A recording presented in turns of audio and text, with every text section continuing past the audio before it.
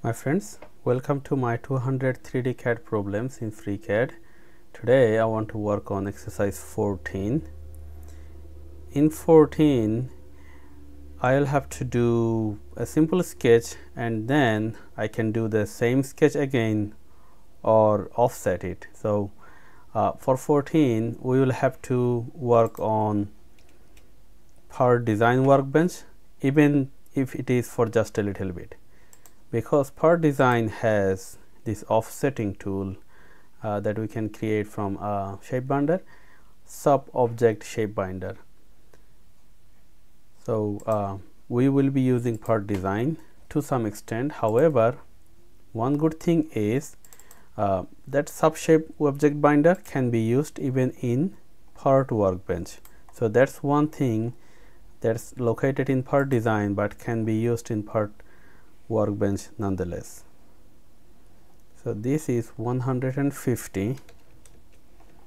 Let me make that 50%. I want to keep that on XY plane, and I want to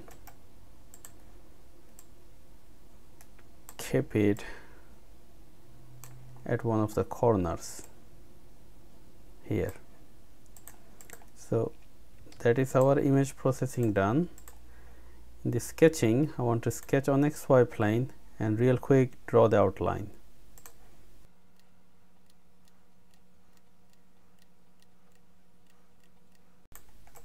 So the drawing is done. Now let me put some constraints in it. These two are equal, these two are equal, these two are equal, so are these. So this is 30 and these are all equal. So this is 30, right? Now this and this should be equal. How about this? This is 45,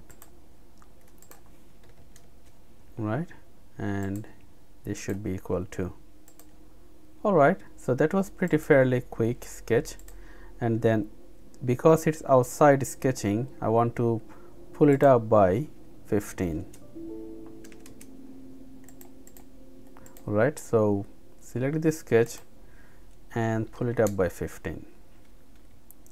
Now what I want to do is I want to offset that surface, this surface, inward by 4.5 millimeter, and I can do that by using sub shape binder. So select the face and select, so I want to see where it comes. So select sub object shape binder. There it is. So for these two, it does not require part design prerequisite of having a part like create a body. So the binder thing can work outside the body. I'm happy about that. In the binder thing, come to offsetting and then say we want to bring it back by minus 4.5. What it does is it takes everything and then pull it inward by 4.5, but look at this corner which does not match with our object. We can fix that by going, it says offset join type. Let's see what option we have. Say intersection. Yeah, so that worked. Now we created the sub shape object binder with an offset inward by 4.5. What I want to do, I want to extrude that by 10.5 in the reverse direction. So this will go inward. Now if I had this, so this will go inward. Now we have two objects. I can take this one, I want to keep that, and then I want to delete that part and hit cut. So now we have our complete object. Pretty simple.